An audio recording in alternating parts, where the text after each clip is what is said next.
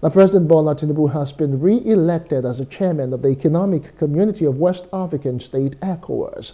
He was re-elected at the 65th Ordinary Session of the Authority of Heads of State and Government held at the Presidential Villa in Abuja.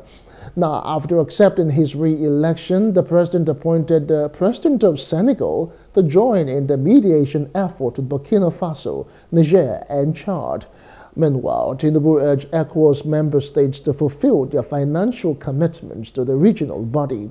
He emphasized that substantial financial resources are crucial to operationalize the ECOWAS Standby Force (ESF) and effectively combat terrorism, banditry, and violent extremism in the region.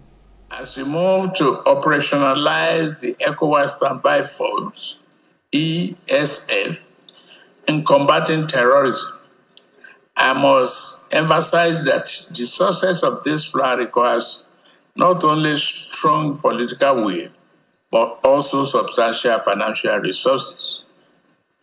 We must, therefore, ensure that we meet the expectations and recommendations set forth by our ministers of defense and finance in order to counter the insecurity and stabilize our region.